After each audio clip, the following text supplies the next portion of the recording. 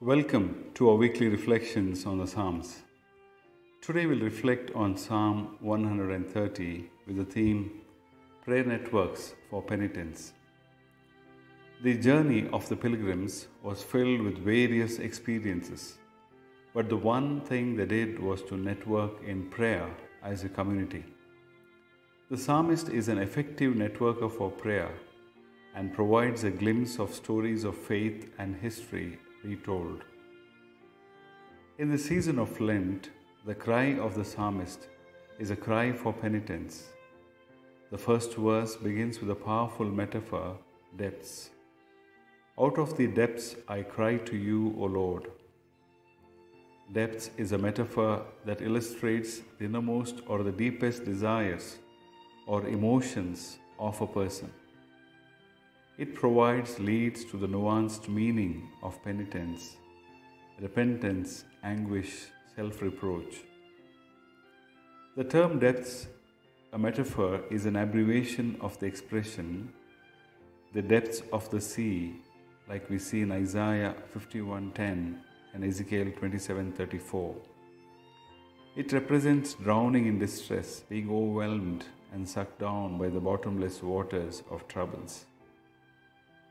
The psalm was well received by the Protestant reformers because it echoed the core values of the Reformation: repentance, justification, grace, forgiveness, and hope. Martin Luther's hymn, translated by Catherine Winkworth, "Out of the depths I cry to thee," has interpreted the psalm in terms of the faith and hope of the believer. It came to be known as De Profundis, the opening words of its Latin version.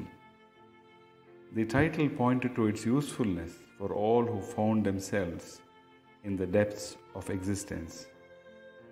This psalm is one of the 7 penitential psalms that we used in the services and disciplines of repentance. We are probably familiar with the illustration of John 3:16 to share God's love. The breadth, God so loved the world; the length, that He gave His only begotten Son; the depth, that whosoever believeth on Him shall not perish; the height, but shall have everlasting life. Lent is a season where we find expressions of several symbolic acts and acts leading us to give up. The psalmist is encouraging the pilgrims to understand penitence as indicated in verses 5 and 6, to wait for the Lord and hope. While outward symbols are important, innermost convictions and commitments are what is desired in a world where material culture is taking over our lives. It is the hope of redemption, that God will redeem us from all iniquities, as promised to Israel. Our prayers for penitence are to see ourselves as forgiven people, and that we experience God's presence because of God's mercy. Let us pray.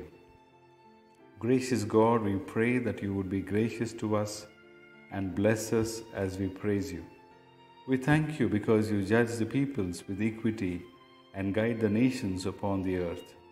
We pray that our time and networks for penitence will help us to live lives of forgiveness and reconciliation. For we pray in the name of the one who is the way, the truth, and the life, Jesus Christ our Lord. Amen. God bless you.